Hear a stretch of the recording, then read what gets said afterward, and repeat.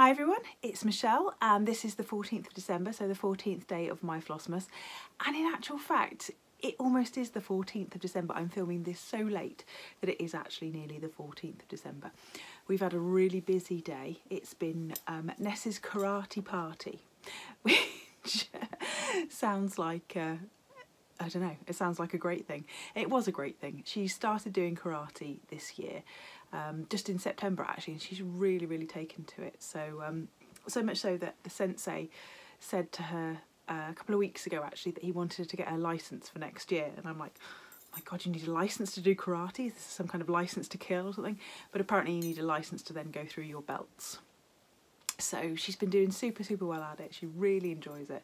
He's brilliant with them.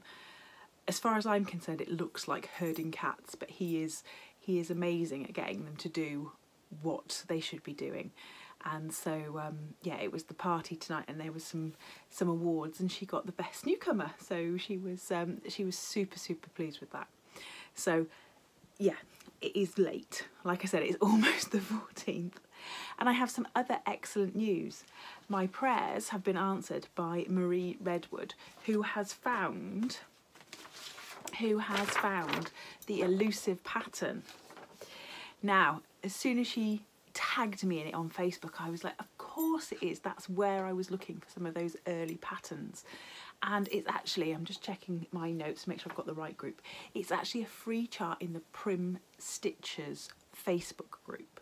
So if you want to get hold of that one, you're going to have to go onto the Prim Stitchers Facebook group, become a member of the group, and then you'll have access to the files where the free charts are. So yeah, of course it made total sense, and that's why it's not on the SubRosa blog, because it was a free chart for that. Talking of free charts, I did a little one myself today, and I'll put a picture of it up in the corner, and I put it on Instagram to see if there's any interest, because it's a Welsh one. So it says Nadolig Llawen on it. I can probably change it to make it say Merry Christmas or Happy Christmas as well. I'll have a look. But I was thinking about releasing it as a freebie. So it's got the beautiful typical red pattern, the Welsh blanket pattern.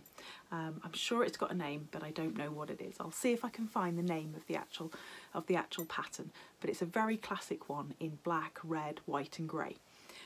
I've added a little touch of green just to match the Christmas trees at the top where it says Nadolig Llawen. And if folks are interested, then I will release it. You could stitch it one of two ways. You could stitch it all on a kind of neutral background and stitch all the red, or you could almost stitch Nadolig Llawen on a white or a neutral and then grab a red and then just stitch the motifs and actually sew them together. So you could do whatever you wanted to do on that one. But yeah, let me know if you fancy it, and I'll get it into a sort of, I'll fettle it into a sort of state that I can actually release it out, and it will be a freebie. My freebie today is this little one. It's called Mr. Robin and the Mailman, and this is by Mama Witch Cross Stitch. But again, you need to be on Facebook for this one, and this is on her Facebook site, which is Mama Witch X Stitch. So instead of the word cross, it says Mama Witch X Stitch. And I'm going to put a better picture of it up as well, because she's got a lovely picture of it, and it just looks so fantastic. I just absolutely love the robin carrying the little letter. I think is brilliant. And if you're not familiar with Mama Witch Cross Stitch on Etsy, Mama Witch X Stitch on Facebook, then you need to acquaint yourself, because she has got some amazing charts. For me, she's been the sort of explosion designer of the last 6 months. She just kind of appeared from nowhere. I saw a few of her charts and just absolutely loved them. I thought they were fabulous, and everybody seems to have sort of taken her into their hearts, and everybody's stitching them now. So it's fabulous. I'm not claiming to have found her, don't get me wrong, I'm not claiming to have found her. She already had an Etsy shop with lots of sales on before I sort of decided that I loved her charts. So yeah, I'm not claiming a discovery there. But please go and find out. If you're not familiar already, go and find her. My previous stitches, I've got two. This little one I really enjoyed stitching. It looks like it's on Vintage Country Mocha, and I would say it's probably a 32 count.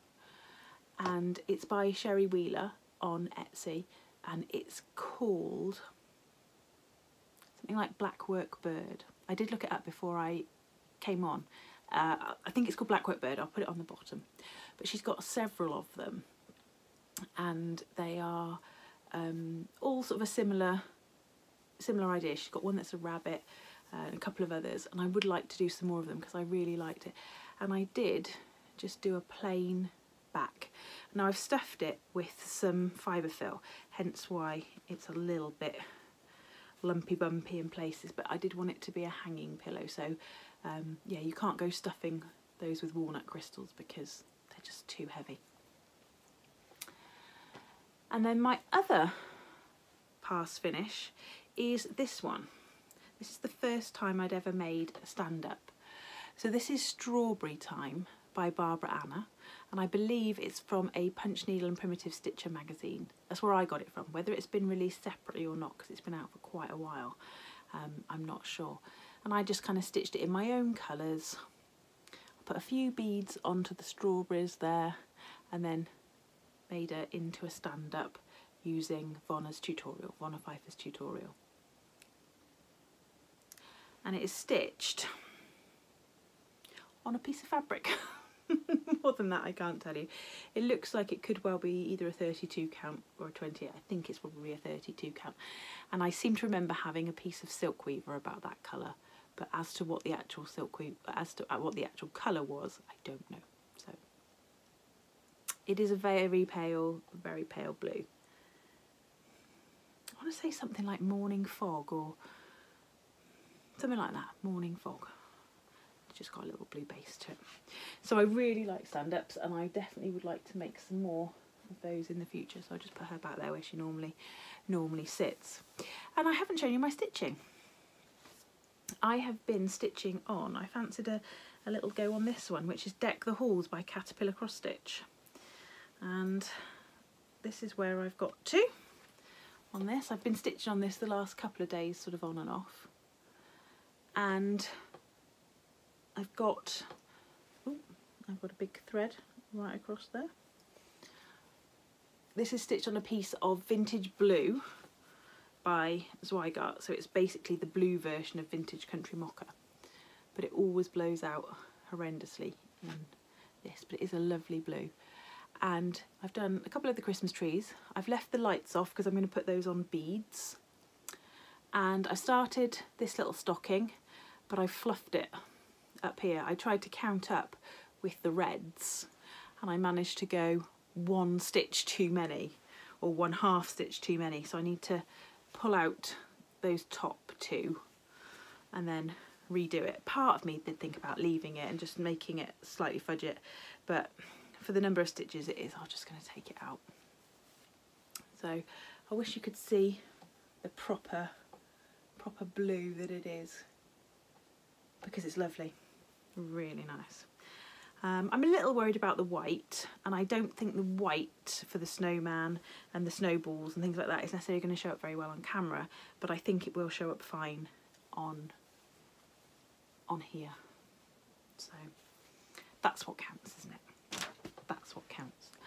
Right, this is going to be a quick one today. As I said, it's so late. It's just almost nearly time for bed. What have we got today in the advent calendar from M&S, Magic and Sparkle? Ooh, Philip Kingsley, Pure Colour, Frizz Fighting Gloss. There we go. That's another hair thing. I don't know what colour. Oh, it's clear, so okay, it doesn't matter. It doesn't matter what colour hair you've got. It just fights frizz on anybody's hair, which is kind. And then Pumpkin Overboard. Find that later. Number 14, day number 14. Only 10 days left. Can you believe it? We have got, oh, I love this one.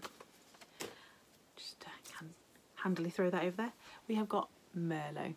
Weeks Dye Works Merlot. What a lovely colour. Imagine a red sampler all in that Merlot. That would be very nice, wouldn't it? So I'm going to add it to my little ring of goodies, and